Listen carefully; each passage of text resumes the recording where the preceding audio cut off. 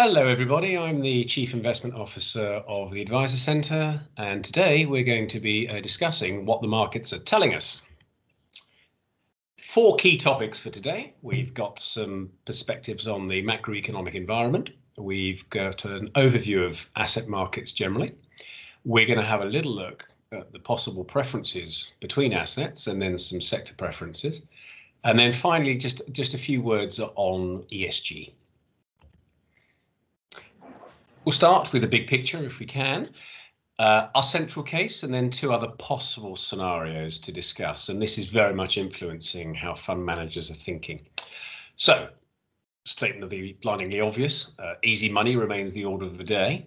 Central bankers are keeping financial conditions extremely loose. The goal, the intention, the stated intention, in fact, is to see the inflation rate rise. Some of you will realise this has been the 10-year theme of trying to actually put inflation into the system, but explicitly, post particularly the events of COVID, there is a very clear intention of seeing a rising inflation rate. I think the fear of deflation, which is after all what gripped the global economy in the 1930s, is so overwhelming, there is a desire to make sure that does not happen. Eventually, that will lead to interest rates rising rather than, as they are today, static or indeed falling. Let's look at the Federal Reserve, the most powerful bank in the world. The monetary policy now, there was QE, but that QE is now being set very differently. It's being set for the poorest people in the poorest states in America. In other words, and we are going to use this phrase a lot, I think, in the next few years, the battle has moved from the war on corona to the war on inequality. And if you look at the election of Biden, if you look at the main policy stances of the Biden presidency so far, and indeed the Democratic Congress, you're seeing it is the war on inequality that's dominating the conversations. Let's just assume that that is the central case. If we look further through to two other possible scenarios, we go, they keep printing money, they do the QE, which we've been doing for a long time now. And despite changing the words about how they intend targeting the stimulus, i.e. it'll be far more than before, which it indeed has been, not much changes. You have monetary stimulus, you have fiscal stimulus, but the disinflationary forces remain firmly ensconced and they're in charge. Unfortunately, that would mean that the 2020s, the decade of the 20s, looks a lot like the previous decade, which basically is a period of relatively low growth and, sadly, rising inequality still. Third option, as plausible as perhaps the previous one, an inflationary boom. We're effectively witnessing the end of Reaganomics. For those of you who are not disposed to understand that particular aspect, Reaganomics was about removing or slimming down the size of the government and the interference by the government in the economy. If we live in a market economy, prior to Reagan, you moved into a situation, even in America, top rates of taxes were north of 80%. So there was very much a government control, much more than there has been really since the liberalisation of that process under Reaganomics, Thatcherism and even Blair and beyond.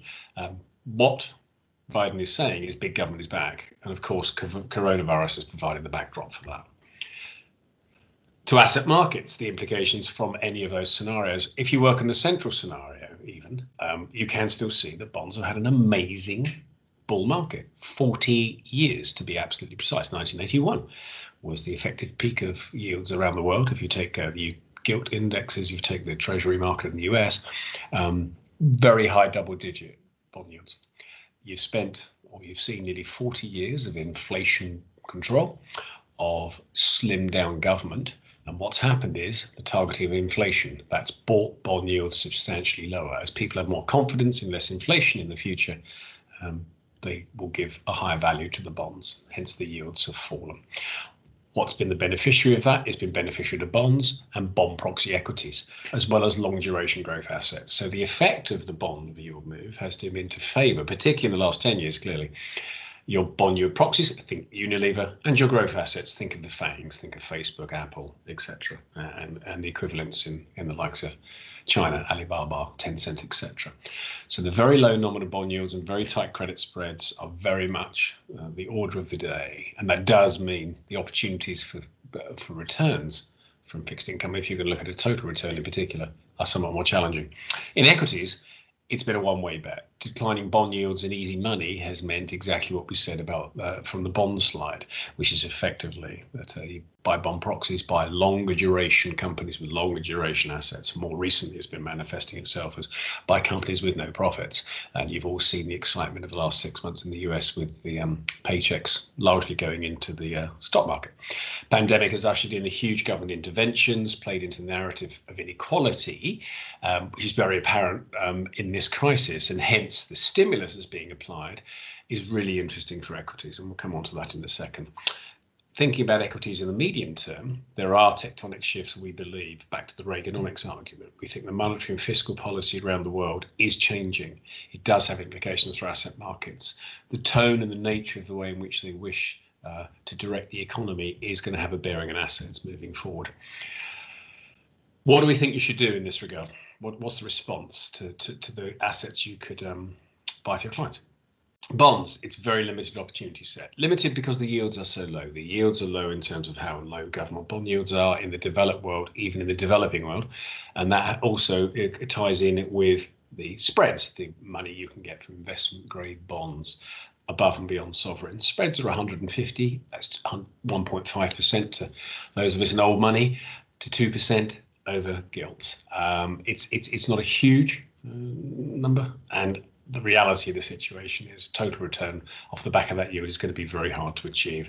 I think yield hungry investors are going to have to take higher levels of credit risk to get their income, I'm afraid, and that means there's more capital volatility. But where you can pick a fund, flexibility is going to be the key. So I think flexible, dynamic fund managers in bonds particularly. In equities, you can't have a completely clear view of the economic environment this year. We do not know the pace of the unlocking from Corona. It's varying regionally anyway. Think about Europe versus the US at the moment in particular as examples of how challenging that is. And in fact, China has made an explicit policy goal, having boomed last year, to slow their economy down. So it is not a one-dimensional market at all. So if inflation as well becomes a reality and secular in nature, so we're going to see an inflation spike this year. It's just year-on-year comparisons with last year. It's just whether that becomes secular or not. That will also need a different way of investing. And you've seen in the last 6 months the value stocks, the companies that benefit from the reopening, the companies that have been ignored by the market due to low interest rates, like the banking sector, and the companies that are massively under-owned, like energy, have really been the mainstays of the recovery over the last 3 months. And actually, the index levels have actually hidden a massive rotation underneath between value and growth. We think that the most important thing to be looking at probably is companies with good operational leverage, preferably low levels of debt, because the one thing we do think will happen in the next 2 to 3 years, even possibly this year, is borrowing costs are going to likely rise. If the intention is to increase the inflation rate, that is going to increase the cost of capital at a company. So you're going to have to think about that. And to think about that means you're going to have to think about the companies you buy. It's interesting at the moment, actually.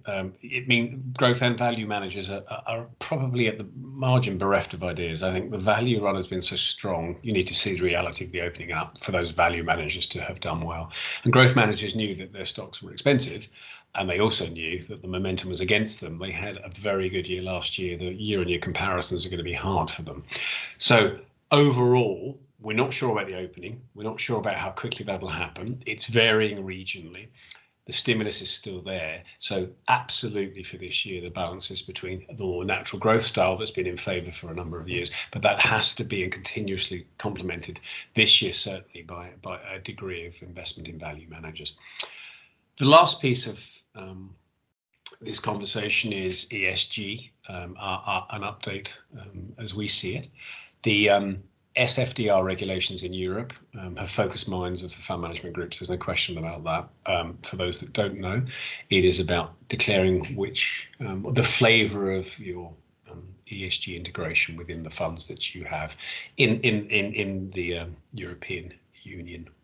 So the Luxembourg funds, the Dublin funds, etc., have had to declare, and they've had to declare what article they are. The articles are listed for your own benefit here, but it's basically, are you ESG integrated? Are you exclusively sustainable? Or are you a hybrid of the two? They're commonly known as Article 6, 8 and 9. fund groups have been selecting where they feel their funds fit in the last few months into these let's call them buckets. UK unit trusts will be following in a degree of a similar vein. Obviously, advisors are now having to ask questions in the country about the approach to sustainable investing for their clients. So you'll see a follow through and a wash through into the UK unit trust universe. But advisors have to think about, I think, distinguishing funds, what they're saying to you, what kind of client you have, and you'll see much more information flowing from the fund groups in the next few months about the nature of the ESG integration or otherwise of their funds.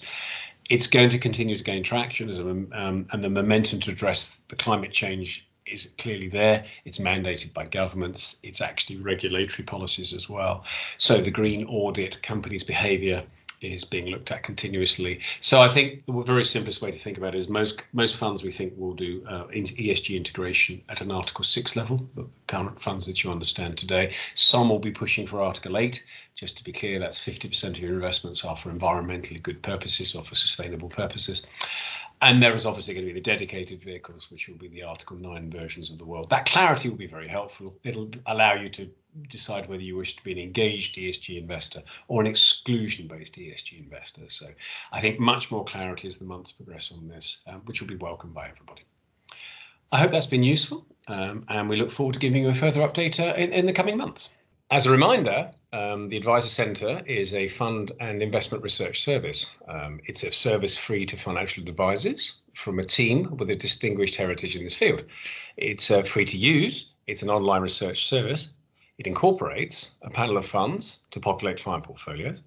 The additional materials are bulletins on those funds, an overview of the IA sectors, a monthly viewpoint, guidance pieces, both fund and market orientated, and a variety of different articles.